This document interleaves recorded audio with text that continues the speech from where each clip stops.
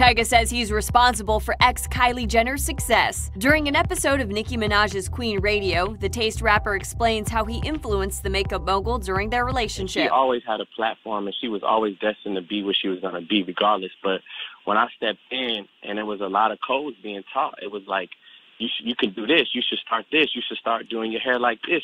The comments didn't stop there. He recalls telling the 21-year-old, if you ain't got black people behind you, you ain't got nothing. Ain't nobody gonna listen. You can't influence nobody.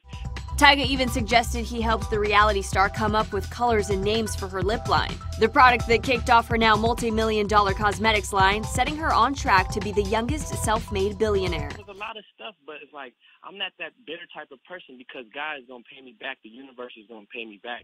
Still, he suggested there's no animosity between him and Kylie.